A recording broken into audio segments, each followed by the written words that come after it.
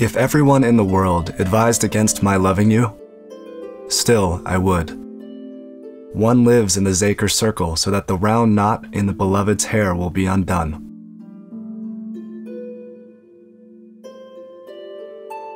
I will not deny what I desire. My lips want your lips, not a substitute. I sleep with my head on this doorsill, not some other. The grief of never having the peace of your presence makes breath one long sigh.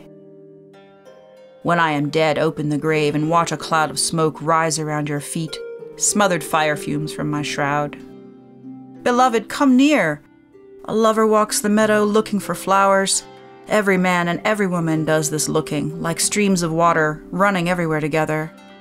Show yourself, here where the pitiful sit and sing, where Hafiz's name comes up and brings tears.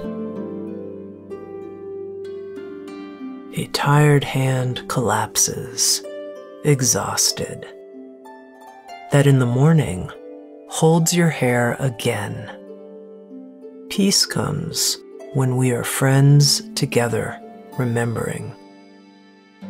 Hafiz, your honest desire and your benevolence free the soul to emerge as what it is. One rosy face from the world's garden for us is enough, and the shade of that one cypress in the field strolling along gracefully for us is enough.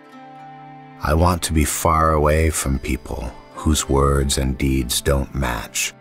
Among the morose and heavy-hearted, a heavy glass of wine for us is enough. Some people say that good deeds will earn them a gated house in heaven.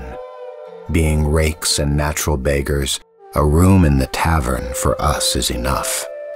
Sit down beside the stream sometime and watch life flow past. That brief hint of this world that passes by so swiftly, for us is enough. Look at the flow of money and the suffering of the world. If this glimpse of profit and loss is not enough for you, for us it is enough. The dearest companion of all is here. What else is there to look for? The delight of a few words with the soul friend, for us is enough. Don't send me away from your door, O God, even to paradise. Your alleyway, compared to all space and time, for us is enough. It's inappropriate, Hafiz, for you to complain of your gifts from fate.